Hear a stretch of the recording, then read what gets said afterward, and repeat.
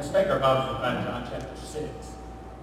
Continuing our journey through the Gospel of John this morning, and we come to a tremendous passage of Scripture. I have a confession to make this morning. I love food. Do you? I think you probably do. I especially love good food. Our home is filled with magazines like this right here. Paula Dean. I have stacks of these that date back. I probably have subscribed. Well, I was an initial subscriber to the Paula Dean magazine when she first started posting it. So I was kind of a charter member of the Paula Dean magazine club. I have magazines like this, Food and Family. We also subscribe to Southern Living, Coastal Living, and other living magazines that are part of living. Whether you're from the South or whether you live on the coast, every one of those magazines contains recipes. And as a result of that, I love to cook. I have probably cooked, prepared somewhere in the neighborhood of 150 Paula Dean recipes through the years. I have probably prepared just about anybody on the Food Network. I have probably tried some of their dishes, whether it be Bobby Flay, Giada De Laurentiis, Ina Garten, the Barefoot Contessa. I mean, you name it. I'm a Food Network junkie. That's just who I am. And so consequently, I love food. Now, I try my best to not show the love for the food. Okay? I do try. Sometimes it gets the best of it. Sometimes my workouts at the gym reduce my weight, and sometimes they just maintain my weight. Depending on what I've eaten the night before. But I suppose that you are a lot like me. And that, I can remember a phrase that I don't hear it as often anymore, but probably it is still around, and that is that I don't miss a meal. It's amazing as I put together my schedule and my calendar, I never have to write in breakfast, lunch, and supper. Never do. Never put it on there. It just seems to come around automatically. I never have to make a special appointment to eat. As a matter of fact, I would say that if I do nothing else in the course of the day, there are three things I'm going to do. I'm going to have breakfast, I'm going to have lunch, and I'm going to have supper. And more than likely, by the end of the day, I'm probably going to have a snack before bedtime. More than likely. And I just imagine I'm speaking to you this morning because you understand that. You know that is what it is like. It's like that for you. And the thing is that when I eat, I come away, or I say this, I sit down at the table with the anticipation that when all is said and done and the last morsel is off of my plate, that I'm going to be satisfied. I enter that meal with the anticipation and the expectation that the end result is going to be satisfaction. My appetite is going to be suppressed. My empty stomach is going to be full.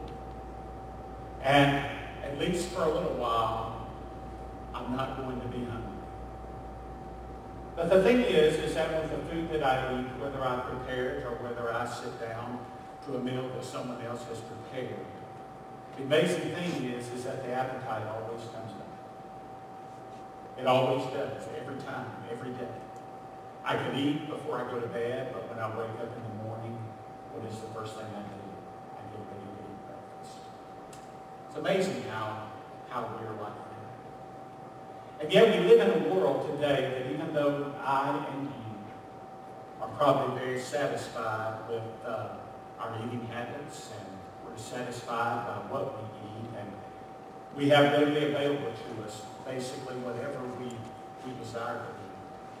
We live in a world that is increasingly hungry. We live in a world that physically there are more people that are starving than perhaps at any other time in history. Not only in third world countries, not only in places like Africa and Asia and other places like that where we expect and have heard of hunger for years and years, even in America. People that are actually hungry, people that are actually malnourished are increasing at an alarming rate. The other thing that concerns me is that not only do we have an increasing physical hunger, malnourishment problem in our world today, in our country today, we seem to have an increasingly spiritual thing in our world and in our culture. You know, when Jesus fed the 5,000 in the first part of John chapter 6, when Jesus performed that miracle, he was speaking to people, and he did the miracle for people who did not have enough to eat. He did the miracle for people who were many days malnourished. They didn't know if they were going to have another miracle. So perhaps that's why all four gospel writers recorded this miracle. When they didn't record all the others, this is the one that all four of them chose to put in their gospel story. It's because they understood, they saw the hunger on the faces of the people. They even raised the issue, even though initially, as Jesus performed this miracle, as the stage was set for this miracle, the disciples didn't have faith that Jesus could accomplish the miracle. Remember, their solution was, one, to send them home, to disperse the crowd and let them fend for themselves on finding food. When there was no supply in sight, there was nowhere to go to get food, that one of the disciples, Philip, said, let's just send them home. And then Andrew, when he did find a young man who had been thoughtful enough, or perhaps whose mom had been thoughtful enough to pack him a lunch for that day, when Andrew found the lunch, he did not think it was adequate. He didn't see any solution into what Jesus was going to be able to offer with that one meal. And Jesus showed him what he could do. After the feeding of the 5,000, the disciples left. Jesus went to the mountain, and the disciples got on the boat, and they began to sail across the sea to the other side. And a storm came up. Jesus saw them and came down. And John tells us in his story. He says that immediately when they took him into the boat, immediately they were on the other side of the sea. Jesus took care of him. Well, when the dawn broke on the next day, the people were looking for Jesus. I think it's significant in the fact that we know that from the scripture that we'll read in just a moment, we know that the people did not comprehend initially what Jesus was trying to teach them with the miracle of the feeding of the 5,000. They did not comprehend the long-term impact of what Jesus was trying to say to them. As a matter of fact, they entirely missed the point. Do you ever miss the point when you read God's Word? Do we ever miss the point when we hear God's Word proclaimed, when we study God's Word? Do we miss the point sometimes? I think probably we do. So this is a story. This portion of the Gospel of John is one that you and I can readily identify with. We know what it's like to be hungry. Not to the extent that they were, but we know what it's like to have an appetite and desire to be satisfied. We understand the fact that the cycle of life is a part of it is that from one meal to the next we go without, but then there's need for more.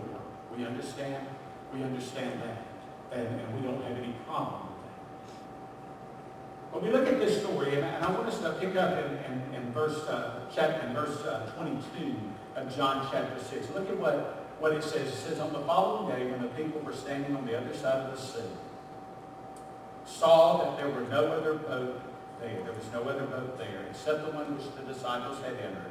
And that Jesus had not entered the boat with his disciples, but his disciples had gone away alone. I think it's very significant there how detail-oriented the people were. They paid attention to everything. They were watching Jesus. They were not only watching, they were watching the disciples to see what they were going to do next. That's a very detailed verse. They had inventoried the boats that were in the dock before anyone got into them. They knew the number of people who got into the boat to sail across to the other side. They knew that it was a group that was -1. And they knew that the one that was missing out of the boat was Jesus. They understood that. They took inventory of what they had seen. I think that's significant. I think it's significant as you and I, first of all, as we proceed in life, as we proceed in our walk with Jesus Christ, we sometimes need to pay a little more attention to detail. We sometimes need to pay more attention to what is going on around us, because the thing is, folks, is that just as these people were watching Jesus, just as these people were paying attention to where Jesus went and where the disciples went, did you realize that people are watching you and they're watching you? They're paying attention to things. It may be something as insignificant as, well, Brother Craig wasn't in church today. People notice. Maybe significant, maybe a more significant thing is something that I do that I shouldn't do, that people see a behavior, a pattern, or something of that nature. But nonetheless, people watch us. And they watch us with sometimes with a great deal of detail. Verse 23, it says, however, other boats came from Tiberias, near the place where they ate bread after the Lord had given thanks. And when the people therefore saw that Jesus was not there, nor his disciples, they also got into the boats and came to Capernaum seeking Jesus. They had seen a miracle. They had watched a miracle before their very eyes. They got up the next day. They were looking for the ones that they had encountered the day before. They wanted to be around Jesus, albeit for the wrong motives, as we'll see in just a moment. They wanted to be around Jesus. They wanted to be around the disciples again. And they were curious about where they had gone. They were curious about what had happened to them. And so they ascertained and they surmised and concluded, well, the boat is missing. We saw the disciples get into it. They must have gone to the other side. So what did they do? They got in their boats and they made their way across to the other side, because they didn't want to be away from them any longer than necessary. Then verse 25. And when they found him on the other side of the sea, they said to him, Rabbi, when did you come? In other words, Jesus, how did you do that? Jesus, how did you? We know you didn't get in the boat. We watched. We watched very carefully. We know how many disciples got in that boat. We know how many were in there when they pulled out of the harbor. But Jesus, you were not one of them. And the thing that I want us to understand here, because as we'll see in the next verse, Jesus is not going to answer their question. Look at what Jesus says in verse 26. It says, Jesus answered them and said, most assuredly I say to you, you seek me not because you saw the signs, but because you ate of the loaves and were filled. This is really where our sermon begins. This is our first point today. Jesus gives us a warning about missing the bread of life. He gives us a warning about missing the bread of life. And the first thing he shows us is that we may miss the bread of life because we may have a curiosity without any commitment. We may have a curiosity without any commitment. Certainly these people were curious about how Jesus went from one side to the other. I don't know. Jesus is Jesus. How he got there, I don't know. I don't know what mode of transportation he might have used. But anyway, nonetheless, when Jesus got in the boat with the disciples, we know he arrived with the disciples with them, but they just arrived there. I mean, that's what John tells us. Jesus got in the boat, and the next thing we knew, we were on the other side. I mean, that's all John says, and that's enough for me. I'm not going to question that. I'm not going to spend a lot of time trying to figure out how it was that Jesus got that boat to the other side. And that's what Jesus tells them in verse 26. That's what he tells them. He says, most assuredly, that's Jesus' verily, verily, truly, truly. I'm reading out the New King James Version this morning. Jesus says, you can't argue with me on this. This is not a contradictory subject. You can't contradict me on this. And then he pinpoints, he says, this is why you're curious. Not because you saw the signs, but because you ate of the loaves and were filled. You ate of the loaves and were filled. Jesus had filled their stomachs. Jesus had done a tremendous miracle before they did their very eyes. But I think Jesus, let's be reminded, folks, this morning, that when Jesus looks at you and me, he looks at us inwardly, not outwardly. He knows what's going on in our hearts. You can't fool him. You can't pull the wool over Jesus' eyes. You can't pretend. you can't be fake. I mean, Jesus knows you inside and out, and He knew these people, and He looked beyond them. He saw that there was just a curiosity question. Jesus, how did you do that? Jesus says that's not what I want to talk about. And Jesus, when you read the Gospels, you find when people ask questions just out of curiosity, and Jesus sees their hearts, He doesn't deal with spending time answering that question. He moves on to the more important thing. You came, you saw this. You came to me not because you saw the signs, but because you ate the loaves and the field. There was curiosity without coming. He also sees the fact that there is superficiality without comprehension. Superficiality without comprehension. And what I mean by that is that they looked at what Jesus had done, knowing what He had done.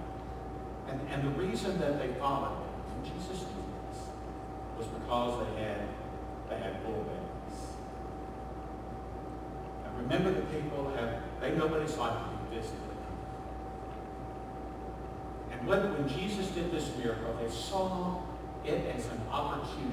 Hey, if we can keep up with Jesus, if we can stay close enough to Him, if we can follow Him wherever He goes, we can do that. We'll never have to worry about our food. In other words, He did it once. That was their motive. That was their, and let's face it, no matter what our work ethic is, I was called and raised as a child, just like many of you, if not most of you were. Nothing is free. You don't do anything just because that you're going to get something free from it. But not everybody operates by that principle.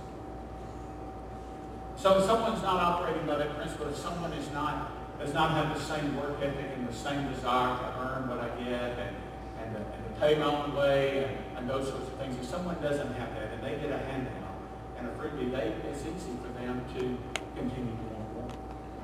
Well, you did it once for me, maybe you'll do it again. And so the people that were following Jesus on this day thought, you know what? We got a free meal out of this. We came together with Jesus. And He did it once. Let's follow Him across the sea. Let's go over to Capernaum. And you know what? They were thinking, I bet it's not good out there. Maybe it'll be another food. You know what? Maybe after that, it'll be another one. Jesus is trying to point out to them that they were missing. Jesus was trying to point out to them the sign, a miracle that I did had much more meaning than the fact that your bellies were full of biscuit. And it goes to motive. It goes to us. We can easily make application in our lives as when we come to church. Why do we come to church? What do we expect? When we sit down to a table for a meal, we come full of expectation. We have expectation of the end result. We know what's going to happen. Do we do that when we come into God's house? Do we do that when we go to something else that may be spiritually uplifting, such as a Bible study, a Sunday school class, a worship service? Do we come and sit down at the table in our time together with God in God's house? Do we come with an expectation? Do we come with the expectation that when we leave, we're going to be satisfied, that when we leave, we're going to be full, that when we leave, we're actually going to be taking something with us? Or do we miss the point sometimes? Do we miss the point sometimes when we come with superficiality without comprehension? If all we do is come with curiosity, if all we do is come with a superficial motive, not expecting that we're going to get anything deeper, not anything that goes beyond the surface, that does nothing more than scratches the surface of my life, then we're going to leave this point. Because Jesus always wants to do more than that. Jesus never just wants to satisfy your curiosity. Jesus never just wants to scratch the surface of our life. Jesus, every time when we read in the Gospels, when we read what Jesus did, remember the theme of the Gospel of John is right up here, that you may believe. So everything that Jesus does in the Gospel story, especially in the Gospel of John, most especially in the Gospel of John, every time Jesus does something, it is to move us toward a deeper belief and a deeper relationship with Him. So it stands to reason that every time you and I gather together as a group and we come to meet Jesus, we come to experience His Spirit and the Spirit of His presence and in a place and in our hearts and in our lives, we know that Jesus' intent is that in the end, we're going to leave here more satisfied. We're going to leave here in a deeper, more meaningful relationship with Him than it was when we came. That's what Jesus does.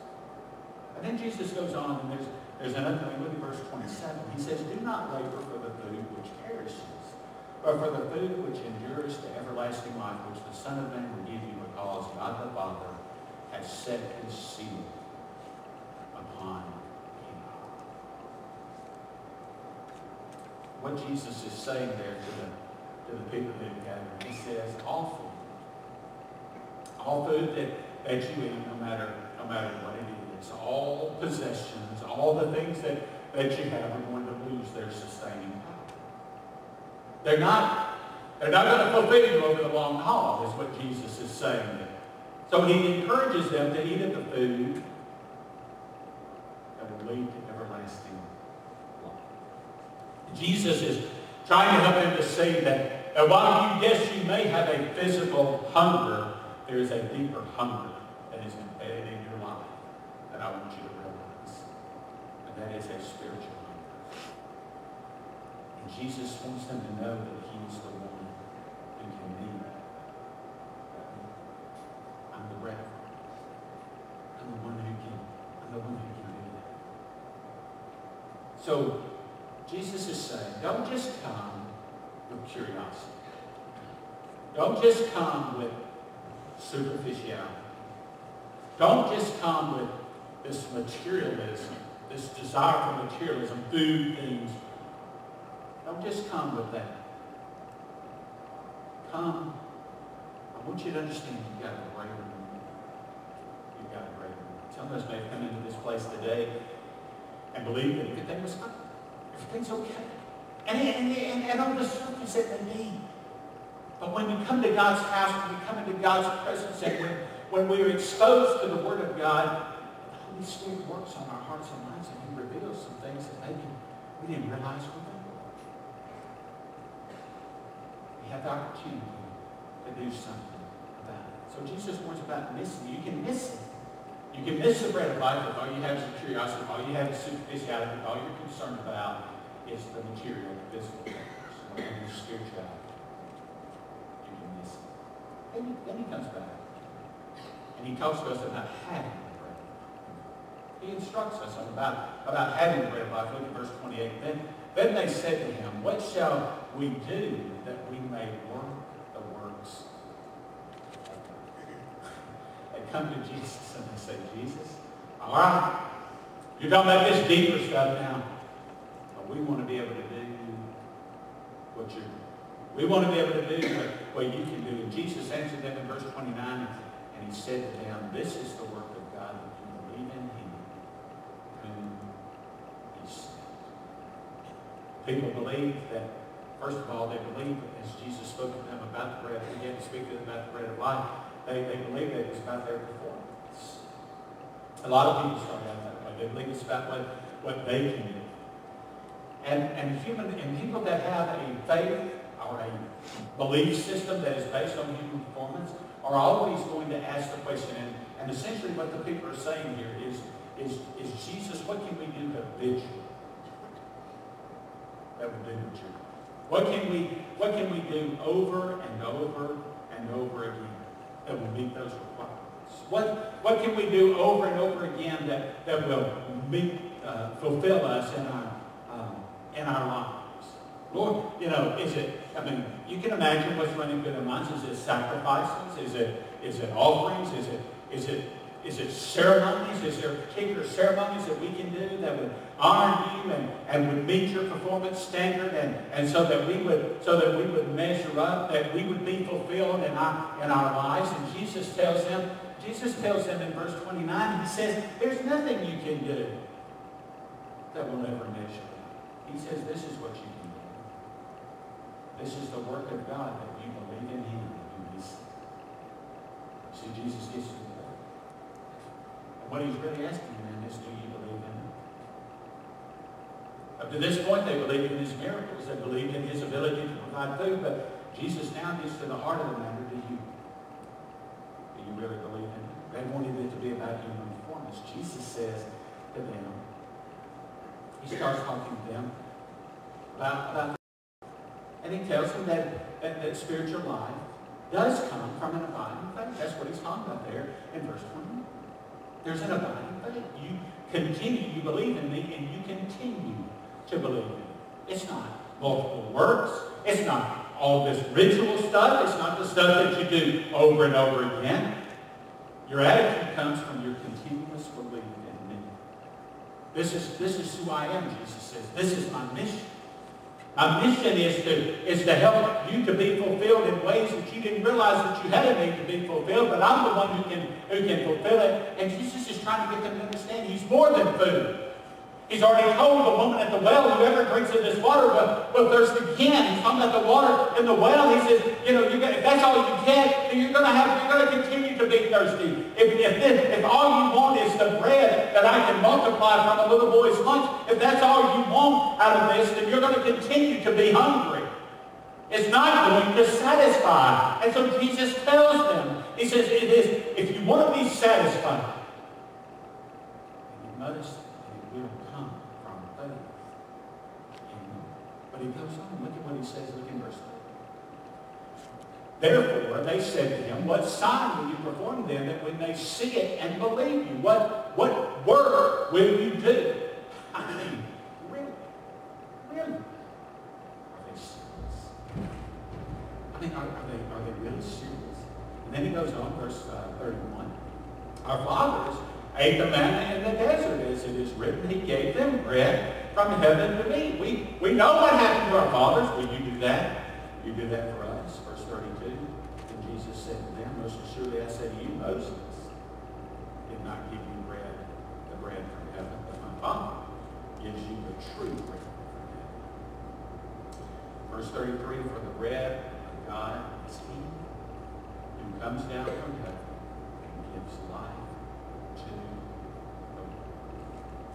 These people wanted to find faith in miracle monger, is what they wanted. They thought that spiritual life, it's just one miracle after another. Jesus, you did this, and we know what Moses did is they gave Moses the credit for the manna in the wilderness. We know that this is what had happened. We want you to do something else here for us. We want you to do another miracle. And Jesus says that's not the answer. That's not the answer. It is not found in miracle mongering. But the crowd, you would think that Jesus would have done enough to convince the crowd. You would think that Jesus had certainly made his point with his dramatic miracle. But Jesus knew that they would not believe another miracle any more than they did the first. Jesus knew that was not.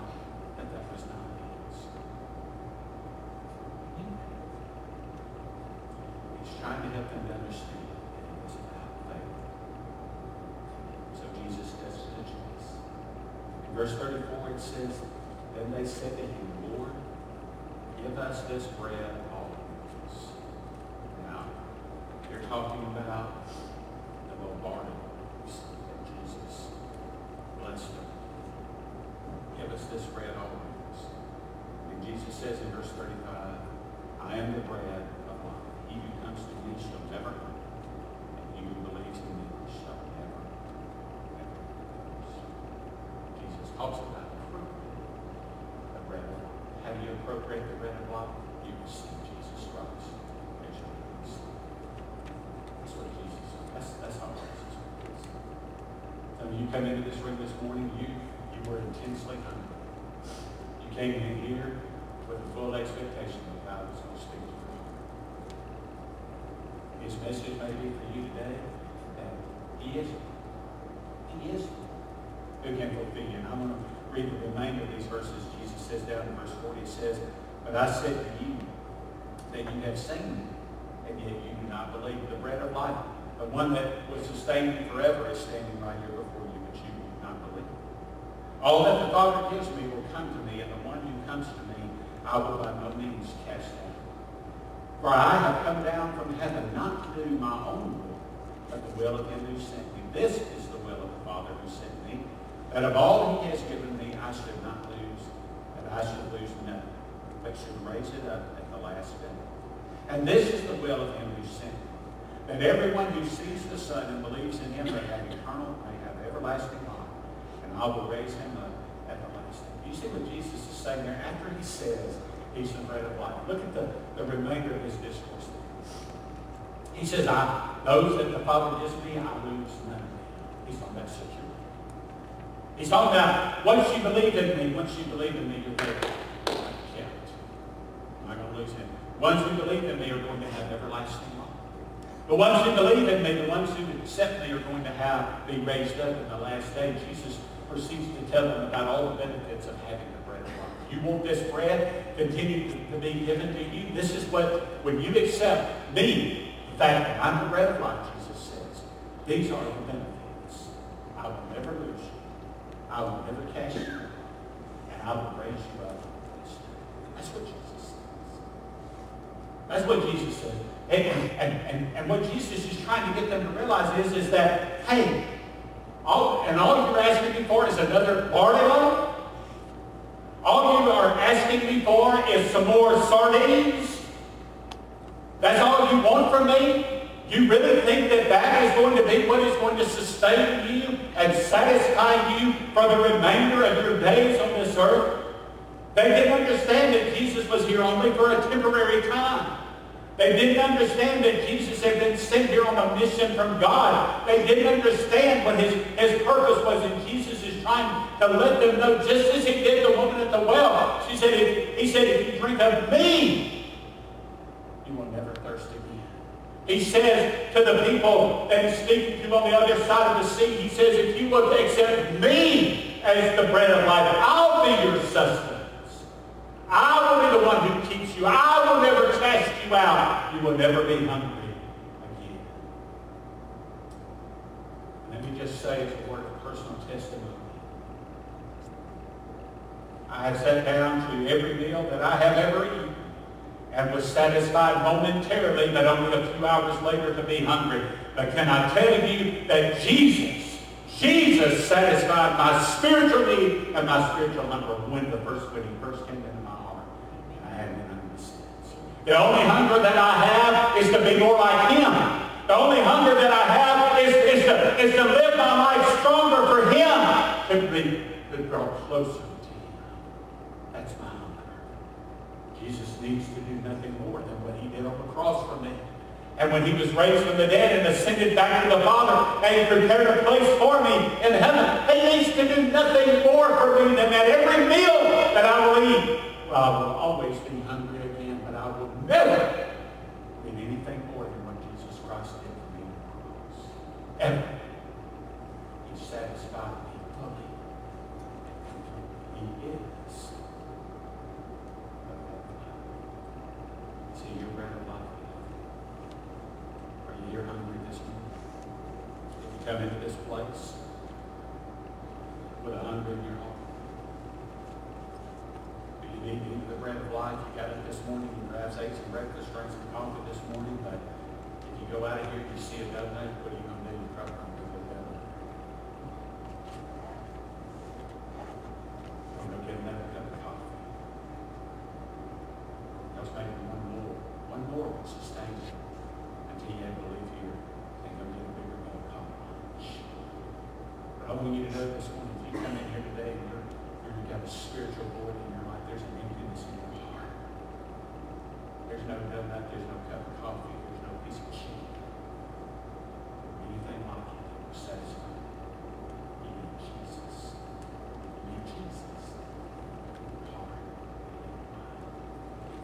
If you're here this morning and you're a believer,